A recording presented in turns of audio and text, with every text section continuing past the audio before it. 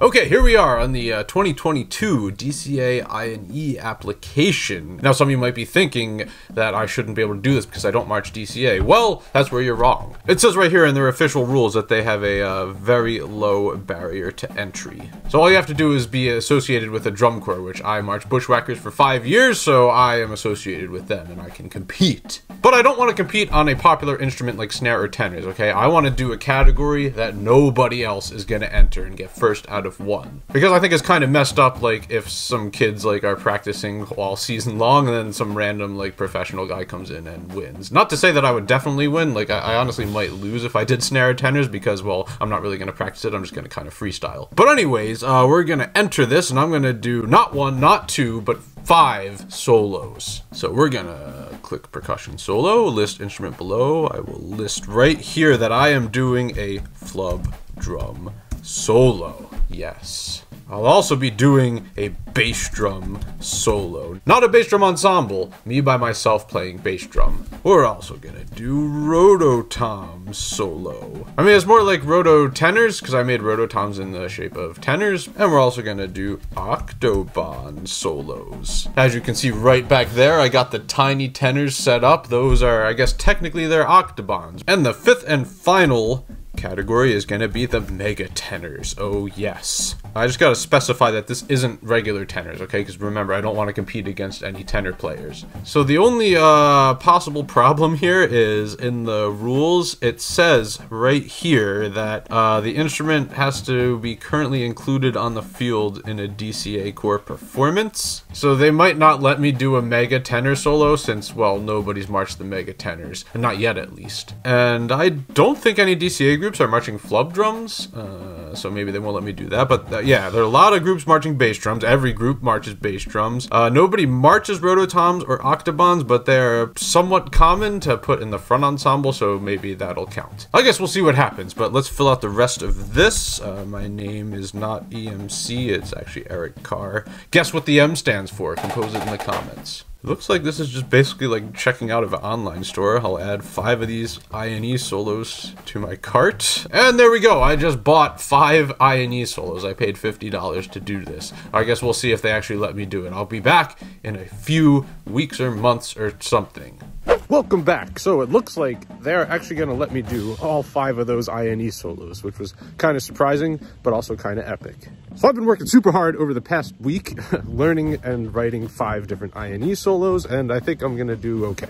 Although I did realize that I haven't performed live in like 9 months, so hopefully I don't get up there and freak out and poop my pants in front of everyone. So we've got 5 solos and 32 drums to worry about. So the first step is loading all of this gear into my vehicle.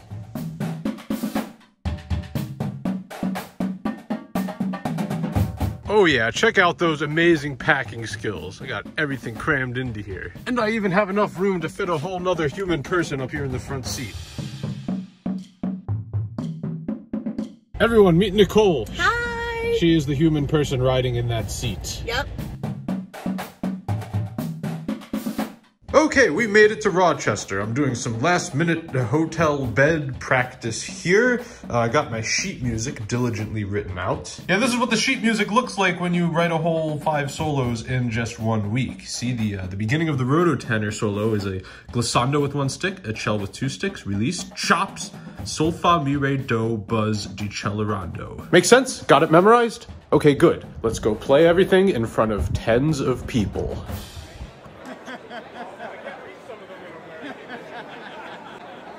All right, next up is Eric Carr, the Bushwhackers, playing the mega tenor. Woo!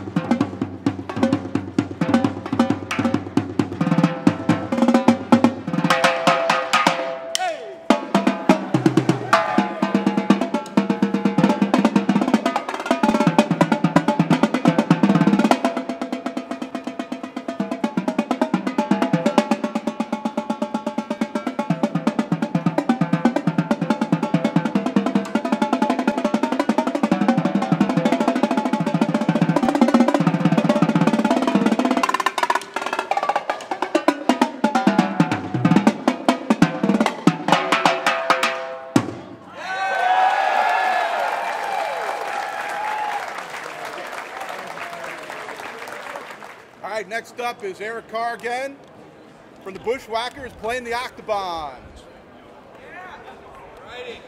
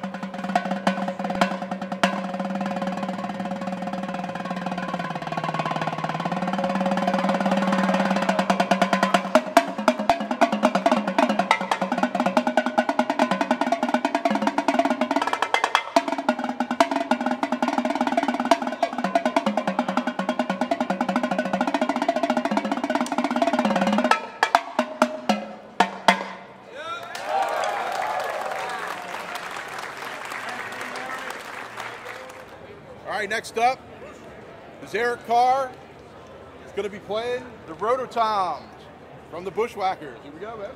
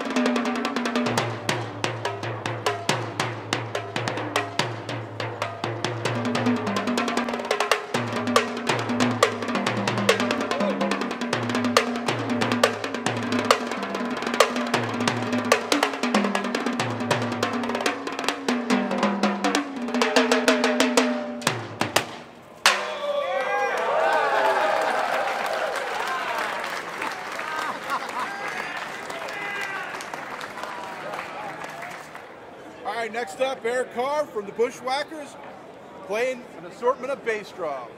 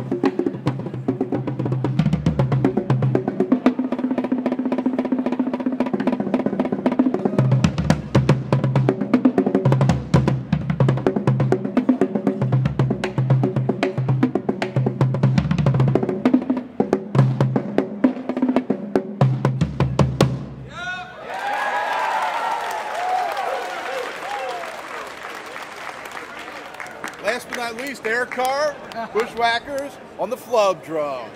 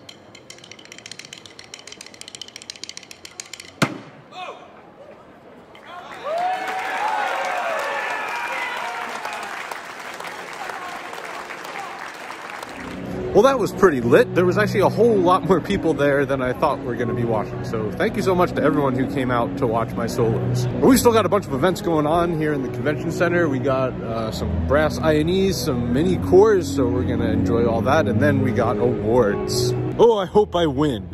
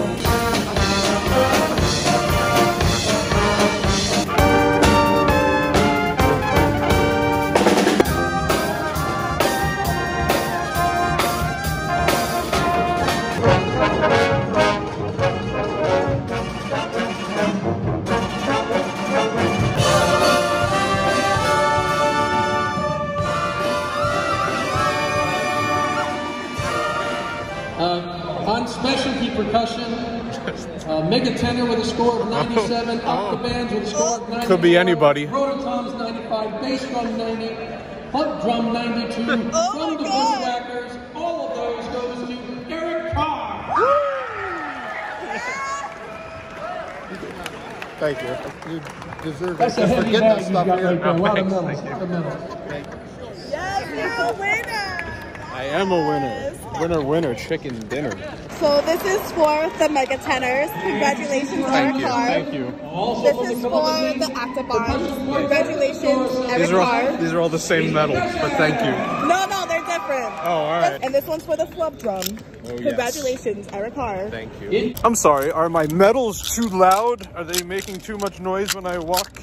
The recaps have come in. So we got, going in order of performance, the mega tenors, I scored 97 out of 100 points. The judges said great melodic content, thematic material, good dynamic control, especially lower drums. The tiny tenors, I got a 94, and they said implements are great, sweet pitch change, melodic content plus plus, great here, nice touch. Wonderful roll sequence, yes. Rototoms, 95. We have smooth transitions, melodic content, good tuning. Great single stroke roll on loose heads, good control of pacing and tuning changes. Bass drums, I got 90 on this one. This is actually the lowest score out of all of them. Appreciate the throwback, spinning melody, great tuning, and moving and playing, yes. Wonderful control, smooth transitions, outstanding showmanship.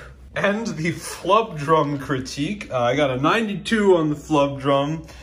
Great way to create variety, excellent finger control on loose head, and my favorite comment of all of them, you own the crowd. I am just a natural born crowd pleaser. Thank you guys so much for watching this video. I hope you found it enjoyable. If you did, make sure that you click that subscribe button, ring that Liberty Bell, and click that like button.